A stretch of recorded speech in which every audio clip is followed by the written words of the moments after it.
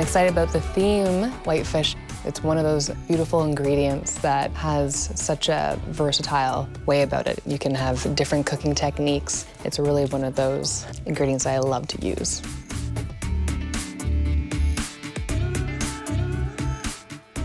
It's gonna be fun.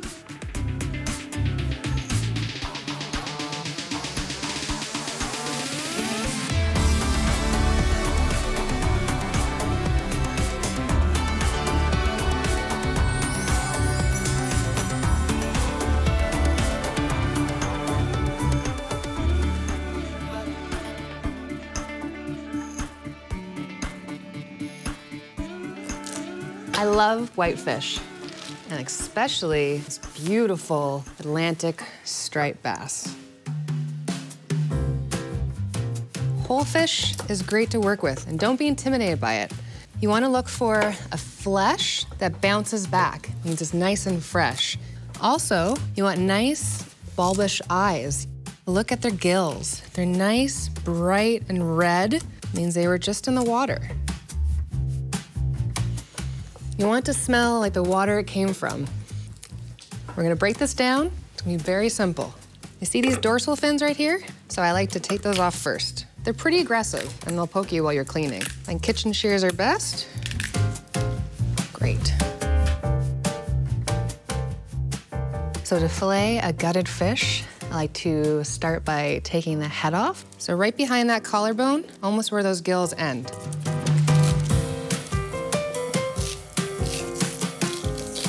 And you can always do a nice little snap at this point, and then follow through with your knife. Right where I took off that dorsal fin, I'm gonna work to the left side of that. One solid strike for a cleaner line, all the way to the tip. And then just follow that line, straight, working towards the tail. Backbone, the ribs come out a little bit, and then they curve. So make sure that you're following through. And the other side.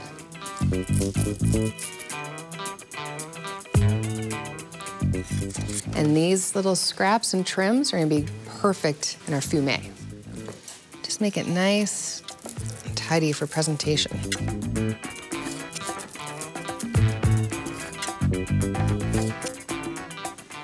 Now there's just a couple pin bones.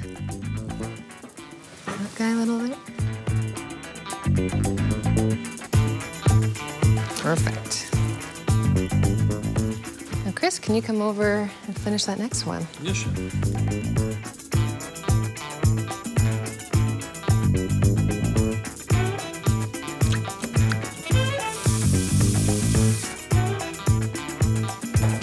So in our fumet, I'm gonna add some aromatics. Most importantly for a fish fumet, it's fennel. It has that beautiful kind of licoricey taste. It's really gonna add another flavor to our beautiful stock. When doing mirepoix, make sure that they're the same size. You're gonna be cooking at the same time, so that'll mean that the flavors will release at the same time. Save these fronds. I love the flavor and I love the look. Really enjoy using them for garnish. For the onion part of this, I have leek. Beautiful, delicate flavor. But the one thing tends to get pretty dirty inside. A great way, getting rid of that dirt, put it into a pitcher of water and flip those leaves like you're flipping through the pages of a book.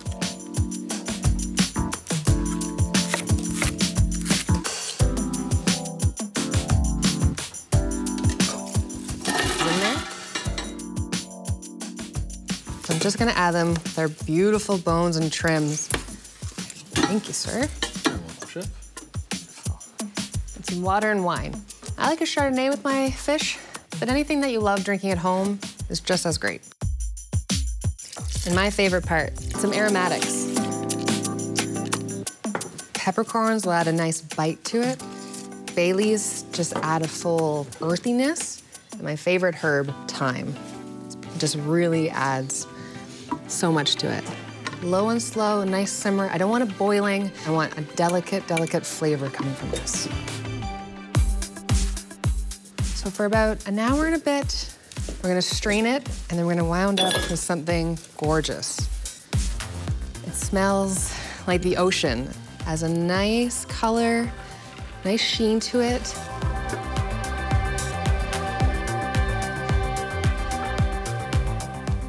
And this is gonna be the perfect base for my chowder later.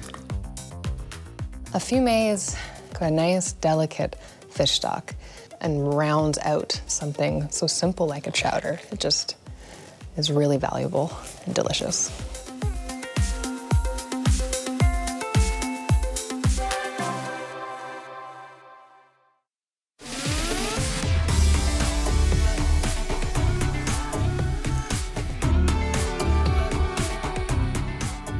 A real easy, delicious, and beautiful way to prepare bass is whole and roasted. And I'm gonna show you how I do it. All fish deserves a sauce. And I'm gonna have a little North African flavors with my fish today. I'm gonna do a cherimoula. Lots of herbs, cilantro, and parsley. So a good way to get those leaves is just shave towards the tip of that herb bunch.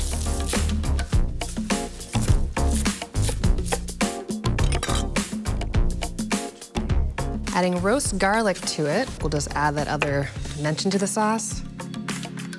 Cumin, that beautiful earthiness. A little bit of heat, I like my chili flakes. And saffron, a little more expensive, but it truly adds that little floralness to the sauce. Then lots of lemon. Fish love citrus. Just get the seeds out.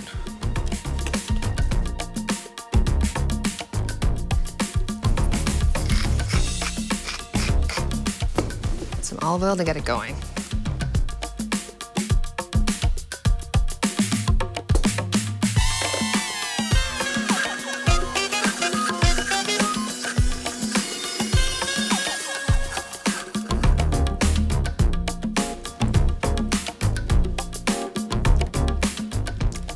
Bright, citrusy, a little bit of heat from those chili flakes, a little sweet. The herbs came through. The sauce is delicious. So to keep it that North African theme, in Africa, they use preserved lemons. They have a sweet brininess to them. It's truly incredible with fish.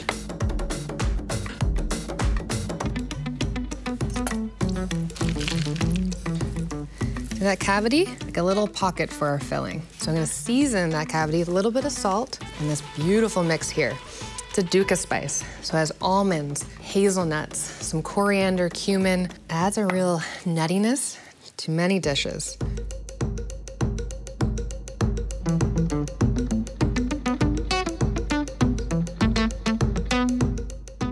Right underneath this fin, and don't overthink it, just a simple knot. I like to keep the knot towards the belly, because while it's cooking, it might overlap on that beautiful flesh, but in the belly, we won't see that.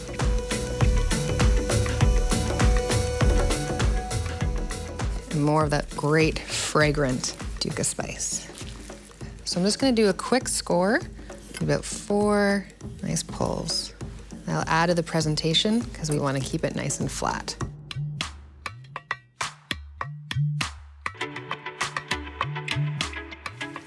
Now high heat for not too long.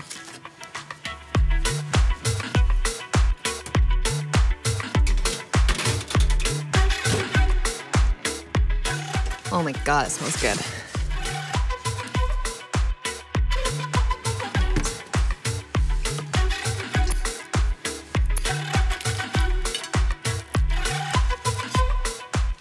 I can already tell it's gonna go incredible with the cherimoula sauce.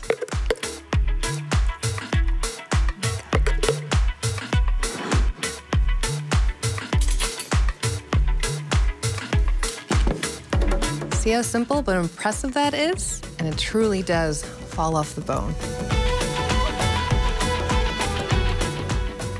Cooking a whole fish may seem intimidating, but it's really not. Just focus on flavor and time. It's the easiest thing to look at to see whether it's exactly what you want it to be.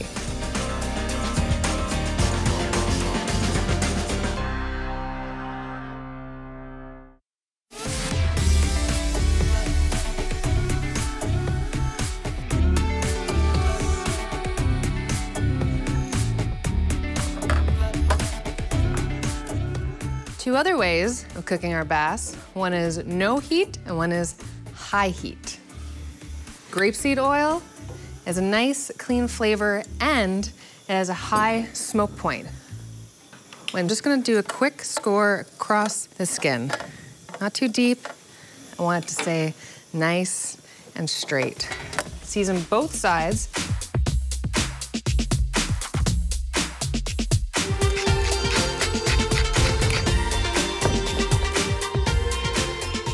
You just want it to stay nice and still and really let that skin get nice and crispy.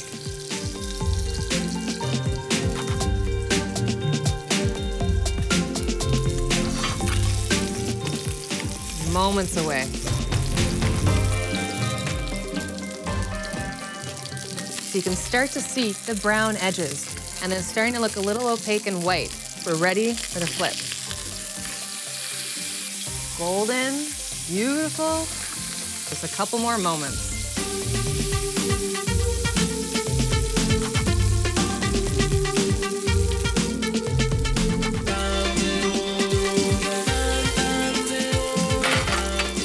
Smells perfect.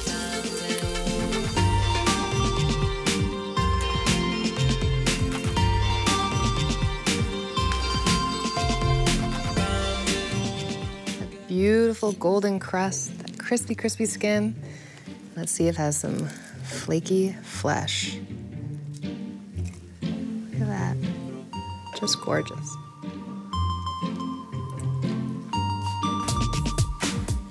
Perfect.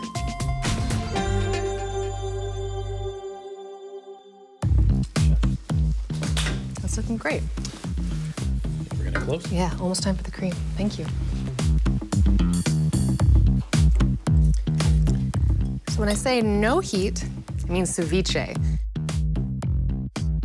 And that is cooking the fish in an acid, some delicious citrus. I like to add some fresh corn. So just blanch it, and then you have these kernels that are really gonna add a nice pop throughout it. A little bit of cilantro, because it's really gonna come through and remain nice and bright. For the acid, I'm gonna use both orange and limes.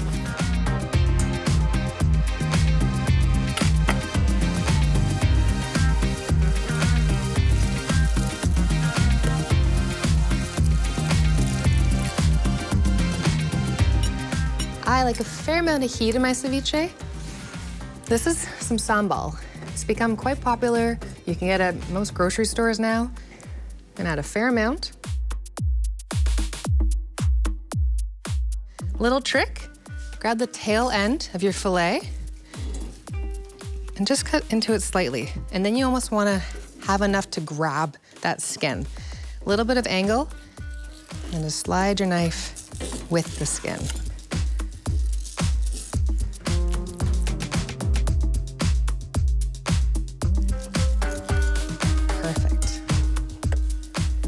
About an inch. I'm gonna marinate this for about 2 hours or so to let those citrus juices really cook the flesh.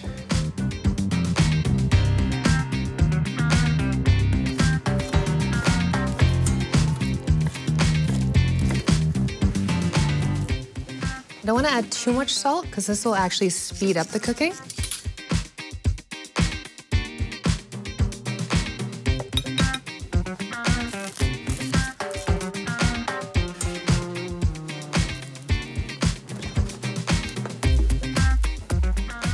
Just a couple hours. Really smell it. And you can also see that the cooking's happened because it's no longer a clear flesh. It's almost white and opaque. Sweet potato will add a little bit of creaminess and richness. You can really smell the sambal and the lime together. And just some fresh red onion, a little bit of heat and brightness.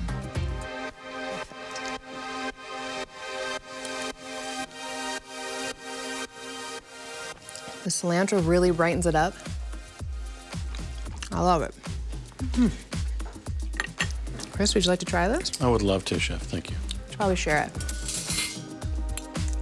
See how they feel about the seasoning. You guys want to try some? Yeah. fumet is ready. Best thing about chowder is just letting those flavors marry, get to know each other.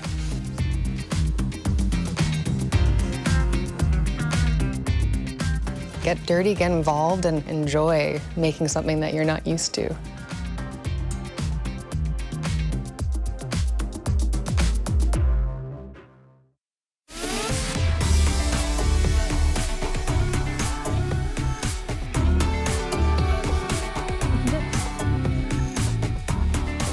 Another simple but very elegant way to cook whitefish is called une papillote. With my fish, I'm gonna add some aromatics. With some zucchini, I want to cook at the same time, so I'm gonna cut it julienne. Think of matchsticks, 1/16 of an inch, all uniform. I also like to add some carrot. There's a little bit of sweetness in there, and same size. Perfect. And can I have your bowl, please?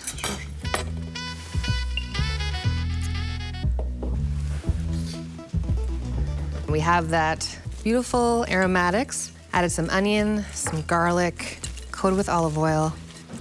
We have our delicious whitefish. I'm just gonna season them on their own.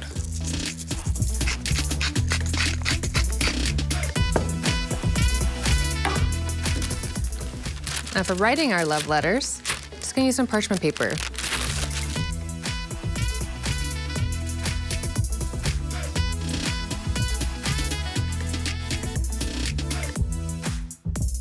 I absolutely love tarragon, that nice anise flavor.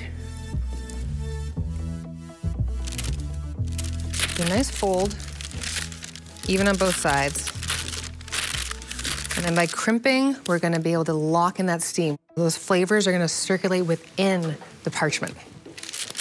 So just do one quick fold towards the center, and then another kind of overlapping it. Make sure it's nice and tight, kind of working around in a half circle. Just do a nice seal.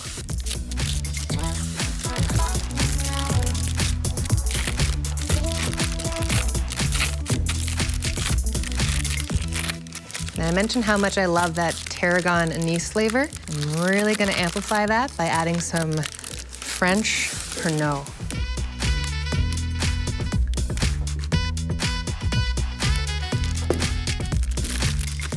And then finish your crimping. And looking for that kind of half moon shape.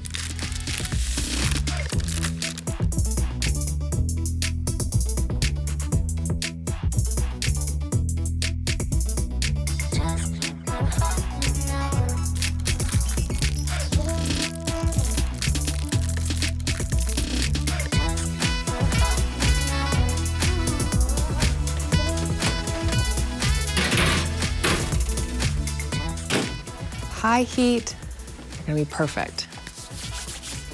Pretty excited for this chowder. It's looking good, Chef. Great. Let's add it to our amazing looking fumet.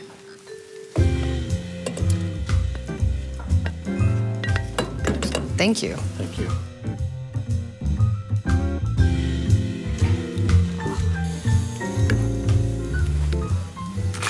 Clams first. They have a thicker shell. They're gonna take the longest.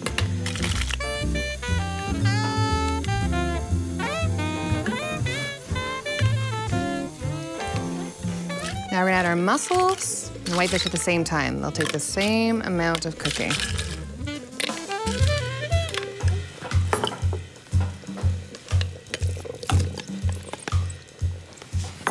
Don't want to be too aggressive. I don't want to break up those delicious pieces of whitefish. Now I gotta check on our love letters.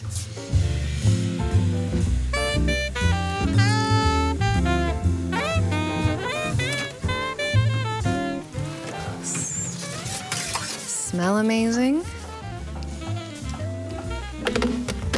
Slide those on there.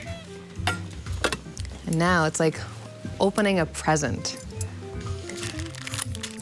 Little snips, steam coming out. You can smell the vegetables, the lemon, the tarragon. That's beautiful.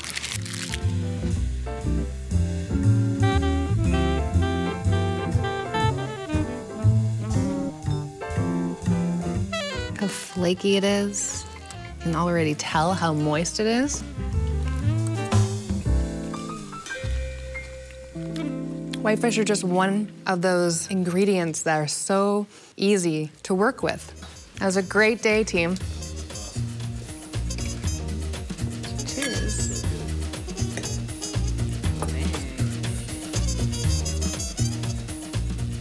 I described Papillote as a love letter. That's romantic because you're sharing that moment together.